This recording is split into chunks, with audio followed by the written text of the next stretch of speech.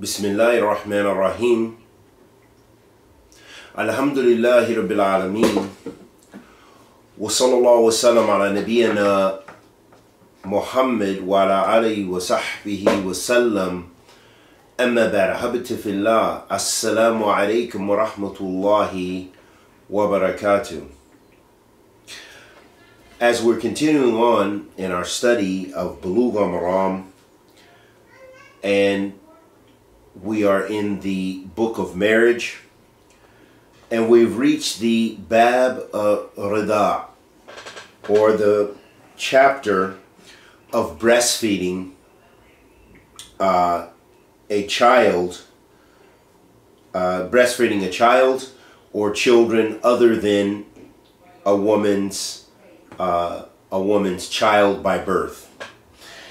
And in this chapter, Bab al-Rida', this chapter discusses some of the rulings and details gained from the Sunnah of the Messenger of Allah sallallahu alaihi wasallam with regards to al-Rida', or regarding breastfeeding. So this group of Hadeeth of the Messenger of Allah sallallahu alaihi wasallam deals with this particular and this specific and very important topic. With regards to Rida'a, some of the things which happen with regards to Rida'a, meaning if a woman breastfeeds a child which is not hers, and it is a complete breastfeeding, which is one in which is considered by the Shara', and we'll talk about those details as we get into these ahadith of the Messenger of Allah sallallahu alaihi wasallam. But however, with regards to the hukum of the Rida'a, is that it makes several things, or four things in specifically lawful, which are similar to the relationship or rulings that a person has, or a male relative has, with their female, meaning the mother and her child, her male child, or the mother and her father, or others who can be the mahram of the woman.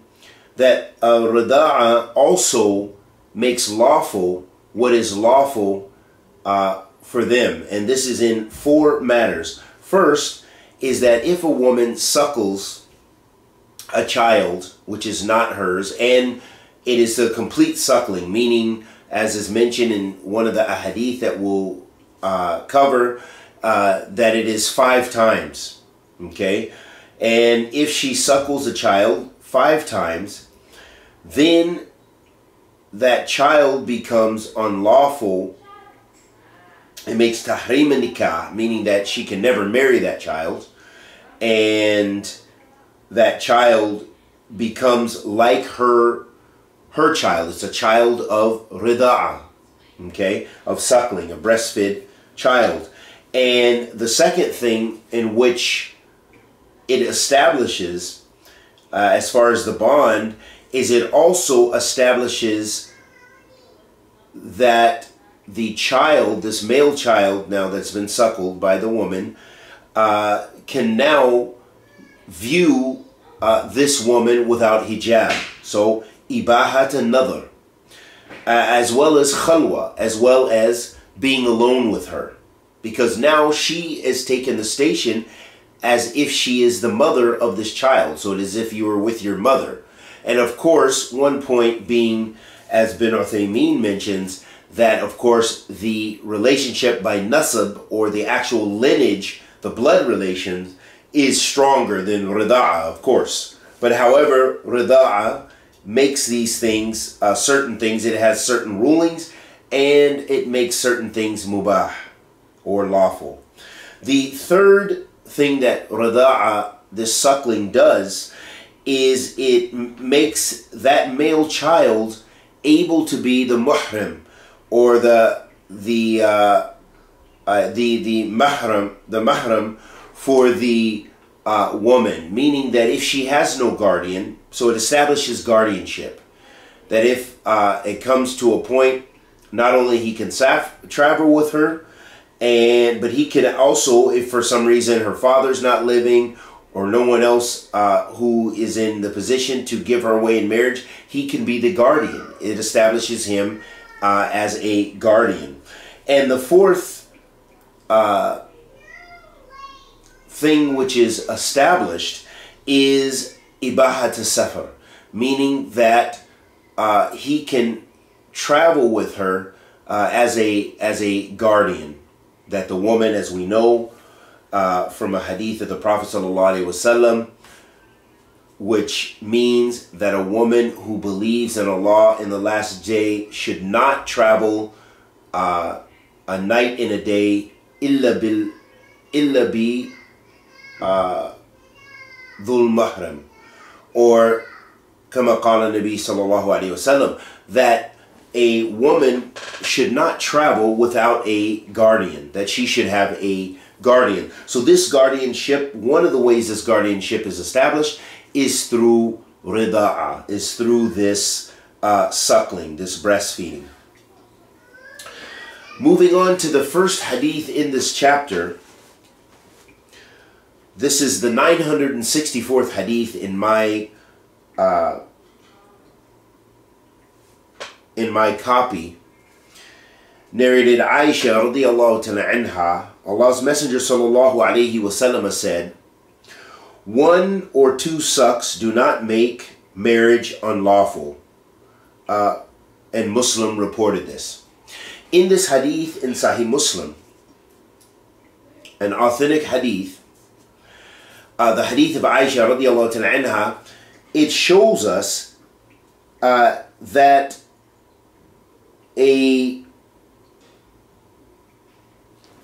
that the suckling baby's act of sucking on a woman's breast or drinking her milk once or twice does not confirm and prove tahrim, the prohibition. As we mentioned, and here the prohibition is referring to the prohibition of nikah.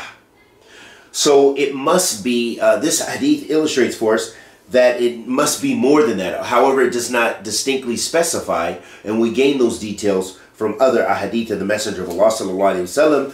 A hadith narrated by Aisha radiyallahu anha clearly states that in order to prove such a prohibition, a woman has to breastfeed a baby at least 5 times. So what we learn from this hadith is that 2 times, once or twice, is not sufficient. This hadith illustrates for us that once or twice is not sufficient. And another benefit that we gain from this hadith is this hadith shows us that rida'a has a hukm shar'i attached to it, meaning it has a sharia ruling attached to breastfeeding, and so those rulings must be observed. And that's one of the things we gain from this hadith, because that's the reason Aisha radiyallahu anha said that لا تحرموا المساحة والمساتان, that she said that 1 or 2 drinks or sucklings do not make a woman unlawful, meaning unlawful in marriage. And this is, of course, pertaining to the breastfeeding woman with the child which is not hers, that it is not established, this tahrim or prohibition of nikah is not established by 1 or 2 sucklings, according to the statement of Aisha radiyallahu anha. Another benefit we gain from this hadith is that what we understand from the actual statement of Aisha radiyallahu anha is that in this hadith is that anything less than 3 sucklings does not make did not establish that prohibition of nikah between the suckling and the woman who breastfeeds. So that's what we understand from this hadith as far as the mafhum or the understanding of this hadith. However, as we mentioned in another hadith that we will cover, we learn that the suckling must be 5 times in order for it to establish that tahrim, that hukm. In the next hadith, the 965th hadith, narrated Aisha radiyallahu ta'ala anha, Allah's Messenger sallallahu alayhi wa sallam said, "Be sure, you women, be sure who your brothers are.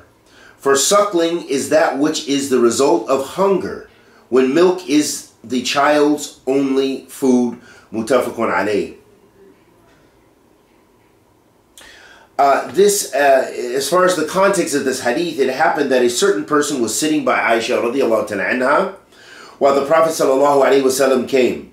He, the Prophet alayhi salatu wasalam, did not like the idea of someone sitting with her in seclusion.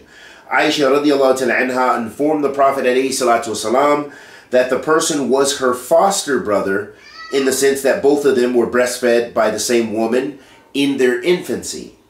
Upon hearing this, the Prophet alayhi salatu wasalam observed a general instruction to the effect that one should thoroughly investigate and confirm the validity of such a statement in relation to one's breastfed brothers. This is only because breastfeeding in one's infancy, when the child has no other source of food except the breast milk, proves this prohibition. This was a special instruction applicable to such a case only, excluding others. So this hadith illustrates for us the ruling. It illustrates, in fact, several important benefits. Some of those benefits that we gain from this hadith is first, that it is an obligation to strive to be safe, or take the safest route with regards to issues of khalwa, or being alone with a woman. And other than that, from the other issues in which the origin of them is muharram. So for example, a khalwa, being alone with a woman, we know Islamically that this is impermissible, unless of course it is a woman who is your wife, or your sister, or your aunts, or your mother, your grandmother, and so on and so forth. That it's impermissible. So so except for those exceptions, the asl is that it's muharram, that it's impermissible to sit with a woman alone in seclusion. And so this hadith illustrates for us that we should take caution and be careful with regards to those types of situations. Another benefit of this hadith is this hadith also shows us the vigilance of the Messenger of Allah sallallahu alaihi wasallam in protecting his household and the women of his household. That he alayhi salatu wasalam was concerned when he came in and Aisha radiyallahu ta'ala anha was alone with this male individual alayhi salatu wasalam. So he had a jealousy alayhi salatu wasalam, which was the proper Islamic jealousy, that a man should be concerned about his household and about and have this natural, this innate jealousy, which establishes his manhood, and which is also something which is beautified and recommended, or an obligation in fact, in the Shar. So this hadith illustrates for us that a very important aspect and manner, and that the Prophet ﷺ was very vigilant in protecting and preserving his family and his and their honor. Alayhi salatu wasalam. Another benefit of this hadith is it shows us also that it is an obligation upon us to follow the sunnah of the Messenger of Allah ﷺ in this matter and all matters of his salawatu rabbi wa salamu alayhi. and that with regard to our family, that we should also, because we're responsible for them, as the Messenger of Allah sallallahu alaihi wasallam said, everyone is responsible and responsible for his flock, or responsible for those charged, who he's charged an authority over. So it shows us, this hadith illustrates for us that ra'iyya, that responsibility, and that this was the sunnah of the Messenger of Allah sallallahu alaihi wasallam, and we should follow that sunnah of the Messenger of Allah sallallahu alaihi wasallam and exhibit, take the proper and appropriate responsibility for our families, as well as exhibit the healthy and righteous jealousy and concern for them. Another benefit of this hadith is this hadith also affirms the brotherhood that is established by rida'a, that Aisha radiallahu ta'ala anha and this other individual had suckled from the same woman when they were children, and due to this established a type of a kinship through suckling, which was a kinship which is considered that she was actually radiallahu ta'ala anha allowed to be alone with this man. So it establishes this this type of kinship through suckling, which is other than the blood kinship, of course. Another benefit of this hadith is this hadith illustrates for us that the sunnah of the Messenger of Allah sallallahu alaihi wasallam, it explains and details the Quran, because from the ayat where Allah subhanahu wa ta'ala says في كتابه الكريم وأمهاتكم اللاتي أرضعناكم, where Allah subhanahu wa ta'ala mentions that your mothers that are established through rida'a, that are established through, that have given you, that have suckled you. And we understand the details of this ayah and how this rida'a, or how this suckling establishes that kinship through this hadith of the Messenger of Allah sallallahu alaihi wasallam. And this is the case with the sunnah of the Messenger of Allah sallallahu alaihi wasallam. In the next hadith, narrated Aisha radiyallahu ta'ala anha, Sahla, the daughter of Suhail radiyallahu ta'ala anha, came and said, O Allah's Messenger sallallahu alaihi wasallam, Salam, the manumitted slave of Abu Hudhayfa, lives with us in our house, and he has attained what men attain, meaning puberty. He said, suckle him so you would become unlawful to him in marriage, reported by Muslim. This hadith clarifies for us the hukum regarding suckling someone who is reached the age of puberty, past the age, of course, which is mentioned mentioned of 2 years, that as a rida, or suckling, is of suckling your child, for the woman suckling her child, is 2 years. So as far as the duration, and so this hadith gives us, clarifies for us the hukum, or the ruling, with regards to suckling someone who has reached puberty, who's past that, obviously past the 2 years. So what we gain from this hadith, specifically some of the benefits of this hadith, is that first, this hadith, it establishes that according to the zahir of this hadith, the apparent meaning of this hadith, is that the rida'a, or the suckling, makes that prohibition for marriage even for someone who is kabir, even little kibar, meaning someone who is of age, reach the age of puberty or beyond that. That's what we see from the zahir, from the apparent meaning of this hadith. However, the jamhur, majority of the ulama, say that this hadith was khas, or it was specifically for the situation of Salam, the Mawla Abi Hudayfa, radiyallahu ta'ala.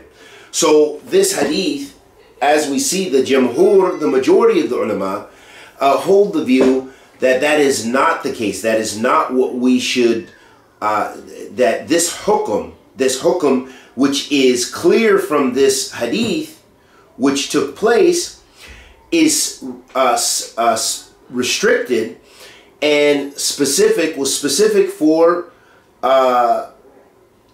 the Mawla of Abu Hudayfa, Salam, radiyallahu ta'ala.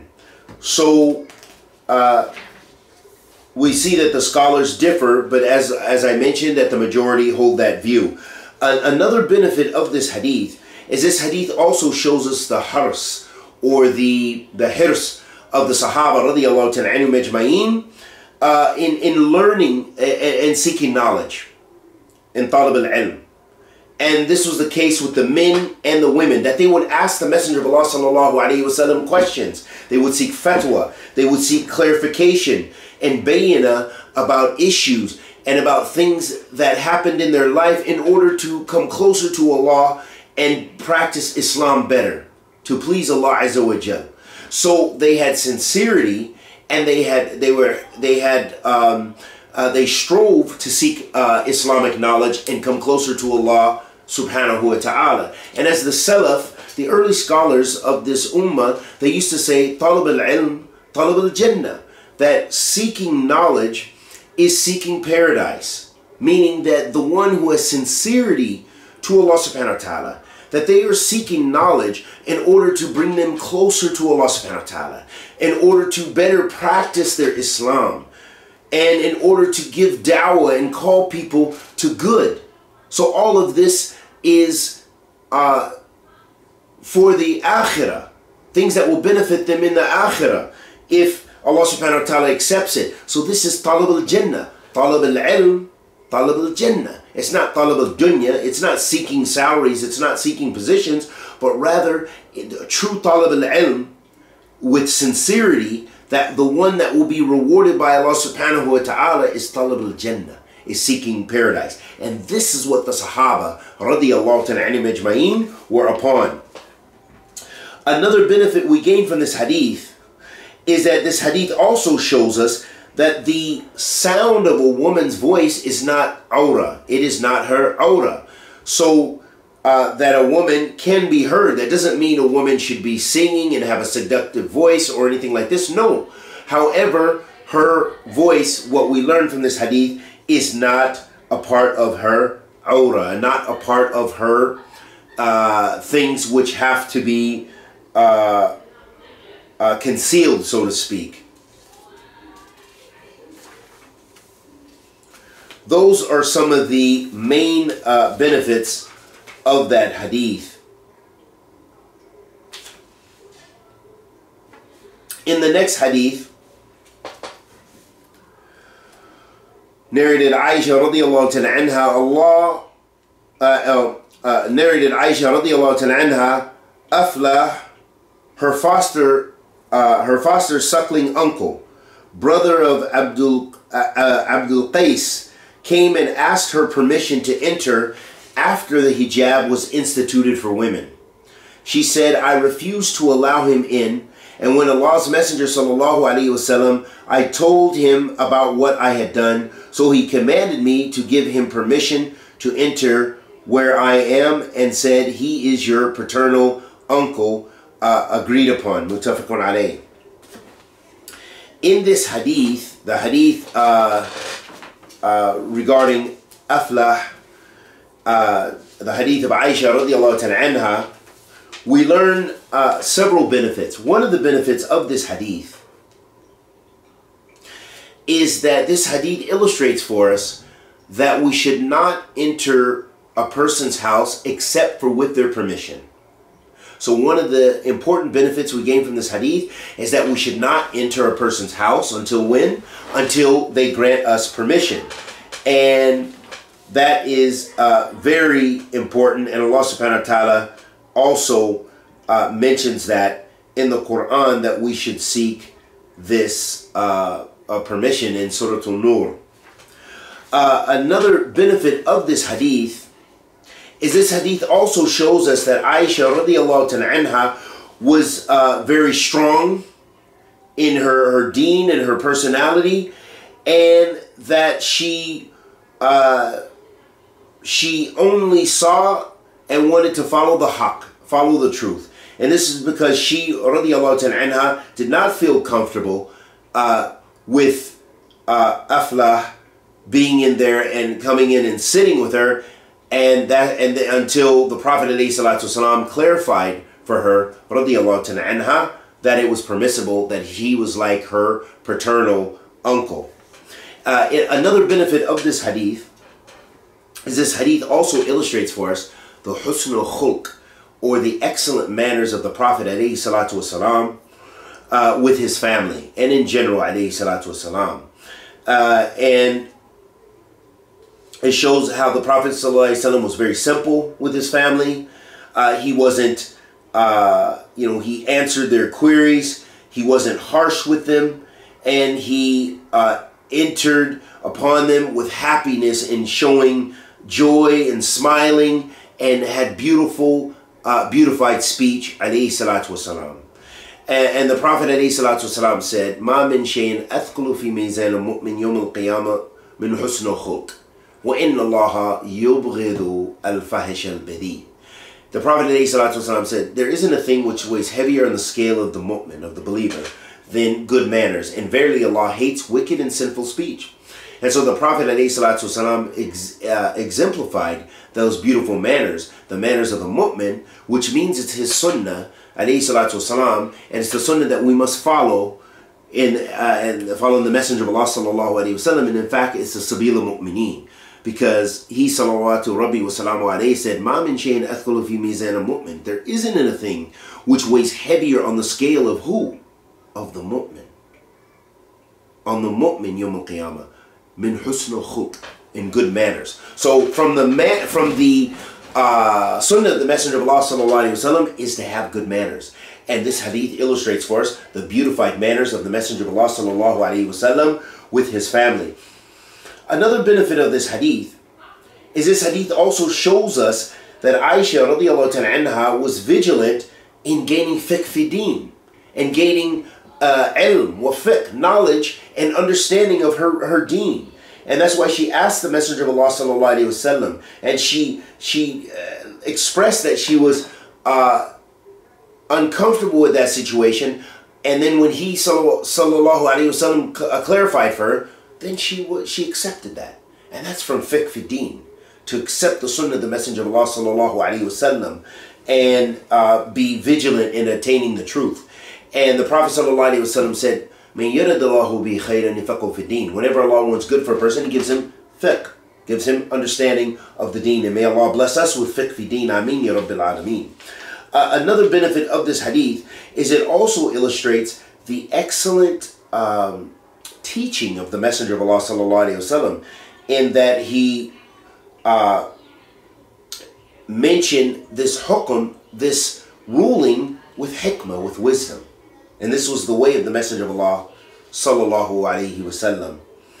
Another benefit of this hadith is this hadith shows us that suckling and the tahrim that is attached to it, meaning the tahrim and nikah,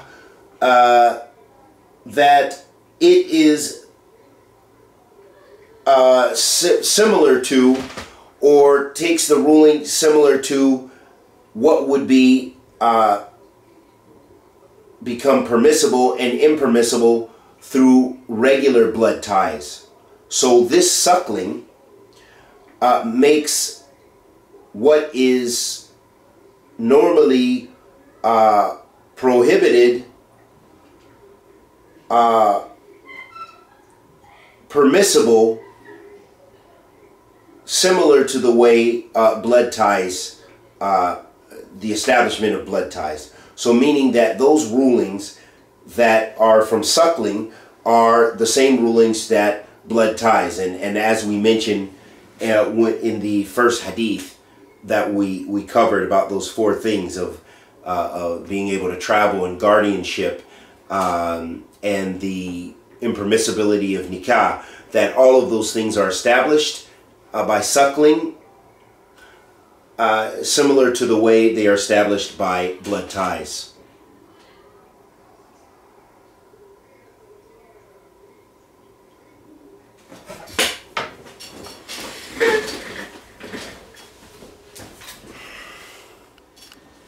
In the next hadith,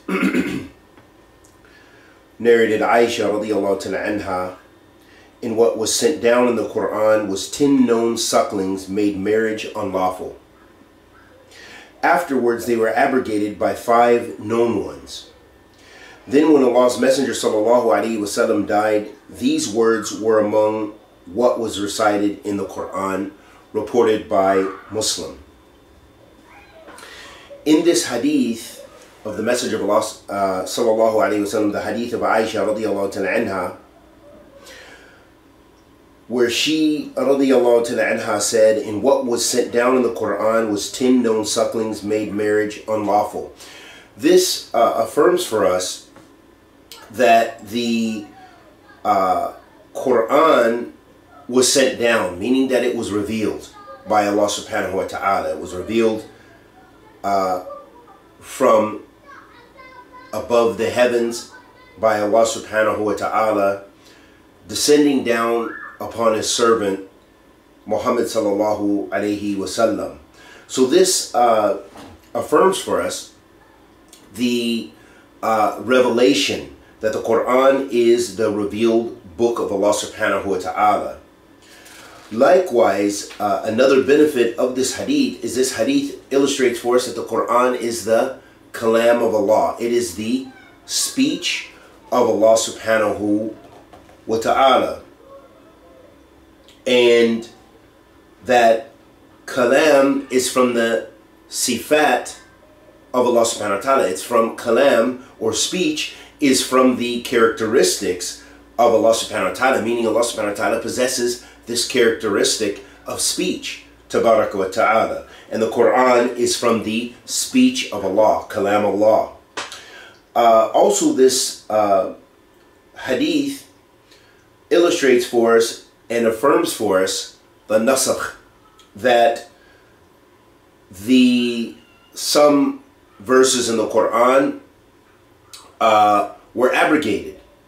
And this is one of those ahadith which illustrate for us the abrogation. And that along with abrogation can be of two types. It can be abrogation regarding the lafz, or abrogation regarding the hukm, meaning abrogation to abrogate the actual the nas, the text itself, where the ayat that is mentioned itself, the lafz, or the lafz, meaning the ayat may be still in the Quran, but yet the hukm of that ayat may be abrogated by another hukm that Allah subhanahu wa ta'ala revealed. And so this shows us that the abrogation can come in two ways. It can be lafzi or hukmi, either related to an abrogation of the ruling or an abrogation of the actual verse itself. Another benefit of this hadith is this hadith also shows that it is conditional to know the number of rada'at, of the sucklings, in order to establish and affirm the hukm with regards to the tahrim or the allowance of someone to fall under the ruling of being suckled by the woman, and all the ahkam that we mentioned prior to this in the other ahadith regarding the ahkam of rida'ah. In the next hadith, the 969th hadith, narrated Ibn Abbas radiyallahu ta'ala anhuma, the Prophet sallallahu alaihi wasallam was offered to marry the daughter of Hamza. He said, "She is unlawful to me, for she is the daughter of my brother in suckling. And what is unlawful by reason of blood relationship is unlawful by reason of suckling relationship." Muttafaqun alayh. This is in Bukhari and Muslim. So this hadith has an additional benefit from it, which is that one must also bear in mind that an infant shall be related to his foster mother as well as her relatives. However, she will have no relationship with the relatives of the infant. So that's very important. Hence the rulings, the prohibition of marriage, and the other ahkam that we mentioned prior to this are applicable to the suckling child, will not be applicable to his blood relatives. So it's very important that just because now there's new family tie, it doesn't make all the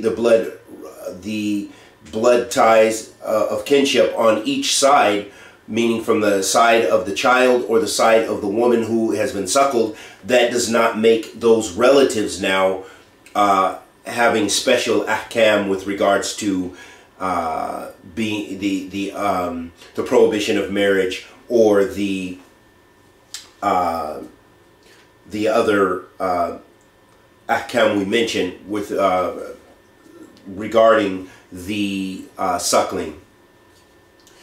Another benefit of this hadith is this hadith also shows us the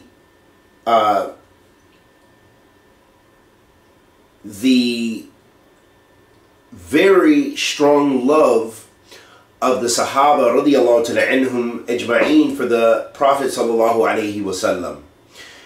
And that was illustrated by because the Prophet sallallahu alaihi wasallam was offered to marry the daughter of Hamza radiyallahu ta'ala anhu. So that shows that they had a very strong love for the Prophet sallallahu alaihi wasallam, because of course you don't give your daughter away in marriage to someone who you do not care for, you do not have some sort of affection for, or that you believe them to be a righteous or a good person. Of course there are exceptions to this, but this is the general ruling, or the general way that people operate from our fitrah, that you want to give your beloved daughter and your relatives to those in marriage who you believe are suitable and who are good people. Another benefit of this hadith is this hadith also shows us the hikmah, or the wisdom of the Prophet sallallahu alaihi wasallam, and that he illustrated the hukum, or the ruling with regards to this, and gave the reasoning behind it as far as his tahrim for being able to marry the daughter of Hamza radiyallahu ta'ala anhu. So the Prophet ﷺ gave the sabab, the reason for this, and that is from his hikmah and his sharing the wisdom, the hikmah and the ilm. This hadith, it brings up the next point, which is the husn ta'lim Rasulillahi sallallahu alayhi wasallam. By this shows the excellence in the teaching way and methodology of the Prophet Muhammad sallallahu alayhi wasallam, in that he also gave the reasonings, because often you find in an environment of ilm, or whether that be secular knowledge or Islamic knowledge, you find that people are inquisitive a lot of times. People are inquisitive and they want to know the reason why something is permissible, why something is not impermissible, or the reason behind and the logic behind something, whatever the case may be, whatever the science that a person is studying. So this is from our inquisitive nature as human beings. And the Prophet ﷺ, in his excellent form and methodology of teaching, gave this bayan and this clarification to the Sahaba radiyallahu ta'ala anhum ajma'een wa sallallahu wasallam ala nabiyyina Muhammad. In the next benefit of this hadith also illustrates for us a very important qa'idah or principle, and that is the with regards to the tahrim, or the those things which rida'a by suckling, that which it makes impermissible and makes what it makes lawful. And this comes from the statement where the Prophet ﷺ said, وَيُحْرَمُ مِنَ الرَّضَاعَةِ مَا يُحْرَمُ مِنَ النَّسَبِ, that what is prohibited by rida'a or suckling is the same which is that which is prohibited by blood kinship. So letting us know, and that this is a qa'idah, that this is the asl, and that this is what that they complement one another, and the hukum is the same. In the next hadith, the 970th hadith, narrated Salama radiyallahu ta'ala anha, Allah's Messenger sallallahu alayhi wasallam said, "The suckling that makes marriage unlawful is that which reaches the intestines," meaning nourishes the child, and is taken before the 2 years time of weaning, reported by At-Tirmidhi, and he and Al-Hakam graded it as sahih. This hadith illustrates for us it affirms for us that rida'a, or the suckling, breastfeeding, that it does make this tahrim, as we mentioned with the other ahadith in this chapter, that certain things are made lawful and certain things are made unlawful, like the marital kin, the marital ties, similar to the way, as we mentioned in the prior hadith, as kinship does. And in the and likewise, this hadith illustrates for us the excellent bayan, or way of clarifying, that the Prophet ﷺ gave to his companions radiyallahu ta'ala anhum ajma'een, which of course was a benefit for his ummah.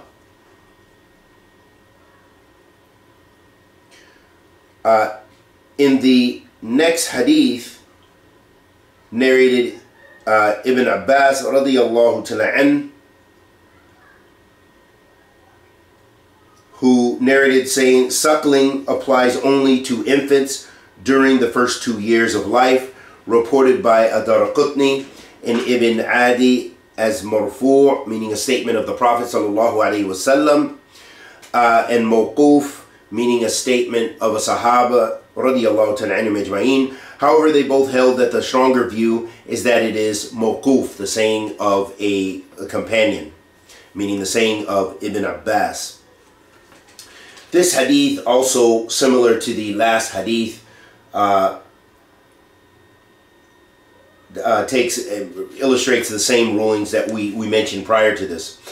And in the next hadith, narrated Ibn Mas'ud radiyallahu ta'ala anhu, Allah's Messenger sallallahu alayhi wasallam said, "The only suckling to be considered is that which gives life to the bones and causes the flesh to grow." In this narration here, the narration of Ibn Abbas radiyallahu ta'ala anhu, it also, this is a hadith that was narrated in Abu Dawood, and that Hafiz mentioned that there was in this isnad, the chain of narrators, there was those who were majhul, meaning unknown. So this hadith is a weak hadith for that reason.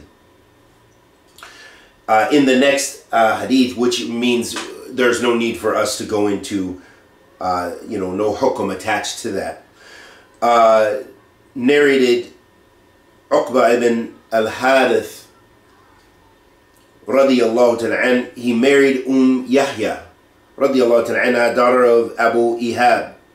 And a woman came and said, I have suckled both of you.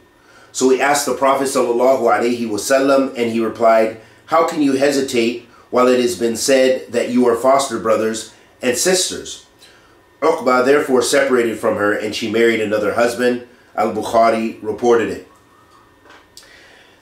This hadith illustrates for us a very important hukum, and that is that if a person marries someone who is impermissible for them, meaning impermissible due to rida'a, due to the suckling, due to breastfeeding, then this hukum takes the same ruling as we mentioned in the prior ahadith of the one who is who are blood ties, so they're unlawful for one another. So it makes it this hadith clarifies for us that they must be split, that their marriage, they must have firaq, that they it's an obligation to split them up because of this tie of kinship. Another benefit of this hadith is this hadith illustrates for us that when, and this is a principle of the muhaddithin, that it is not a condition to ask about the status as far as trustworthiness of someone if that trustworthiness is already known. For example, if someone is known to be a person who is trustworthy, then it is not necessary to ask about that individual, because it's already known that this person is a trustworthy person who you can take knowledge from, or etc.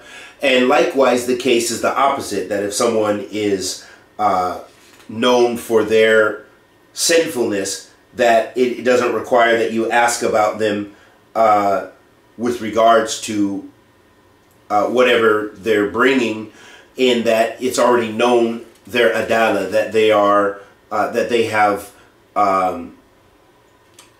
sinfulness, that they are a sinful person that is untrustworthy with regards to whatever the matter is at hand that is being asked about, or that needs to be known, or the news that they're bringing.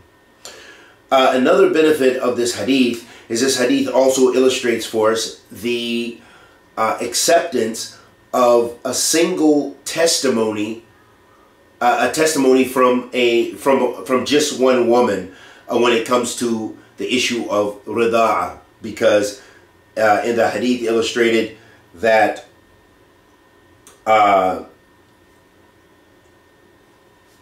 that a woman, she came and it was known that the woman was a trustworthy woman, obviously, and she said, I have suckled you both. So she came with this news. It wasn't necessary that she had to bring witnesses, or that there was anything else necessary to investigate as far as her trustworthiness, but rather it was accepted. And this was illustrated because the Prophet ﷺ clarified and adjudicated that they should be separated. And in the next hadith, the 974th hadith, which is the last hadith of this chapter, the chapter of Rida'a, narrated Ziyad as-Sahmi radiyallahu ta'ala. He said, Allah's Messenger sallallahu alaihi wasallam forbade that a stupid woman may be asked to suckle an infant. Abu Dawood reported it, it is mursal, missing link after the tabi'i, and Ziyad is not a sahabi. So this hadith is